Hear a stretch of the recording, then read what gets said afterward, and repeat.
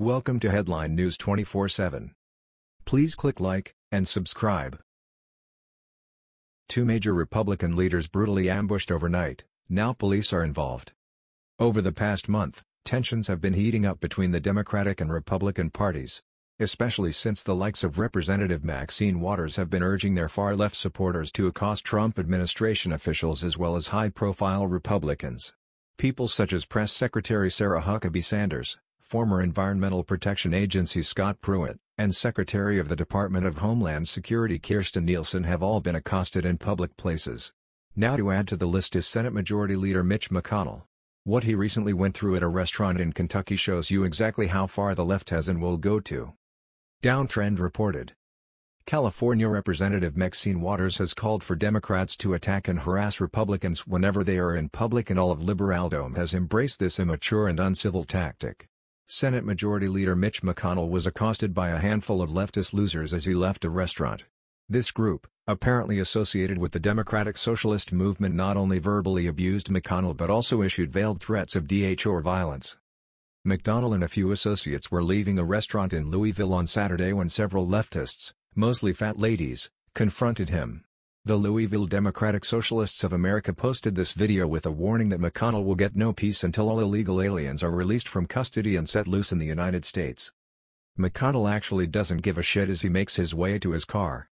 The small group of around 5 losers are chanting, "Vote you out." Maybe the fat ladies think they get extra votes, but even if voting were by the pound, this insignificant group of people hardly represents a revolution to unseat McConnell. As the group follows McConnell, one of them calls him Turtlehead. I think this insult came from the lanky older dork, who is really trying to get up in McConnell's face. One of the female agitators asks, "What are you doing to get the babies back?" in reference to the discontinued policy of separating criminal illegal aliens from their children when apprehended sneaking into the country. The silliness of this incivility actually gets stark when one of the male socialists starts yelling, "We know where you live," over and over.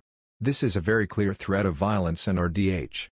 Nobody says something like this for any other reason than to intimidate and to imply that they intend harm. I sincerely hope the police and the Secret Service review this video and arrest the leftist scum who threatened Mitch McConnell. As McConnell gets in his vehicle, the mob of uselessness starts chanting "Abolish ICE." It's a little hard to understand at first because these are some inbred leftist hicks, but after a while it becomes clear they are calling for the abolishment of the agency that enforces our nation's immigration laws. McConnell's SUV pulls away and one of the socialists yells, "No comfort for fascists."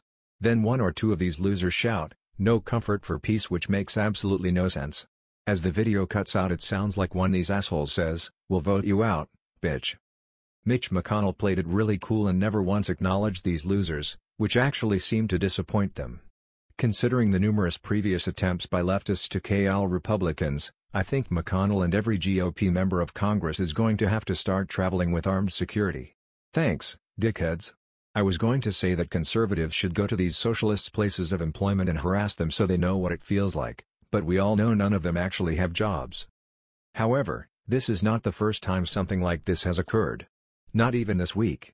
In Richmond, Virginia, a bookstore owner had to call 911 this past week when individuals confronted former White House official and chief strategist Stephen Bannon for his political beliefs. A woman allegedly called Bannon a piece of trash before leaving the store when the owner called 911. The owner told a local news outlet that Bannon was peacefully looking at books and minding his own business when the woman confronted him.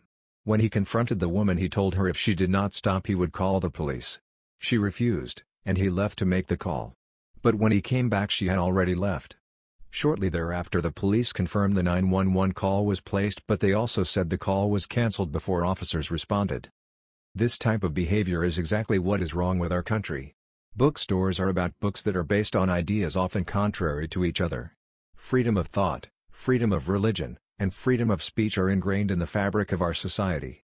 The liberal left and the radicalized left have forgotten what this country is all about. While simultaneously fighting against what they feel is so bad, they have become the very thing they hate. That was the news. We thought you might be interested in knowing about this. Please click like and subscribe. Thank you.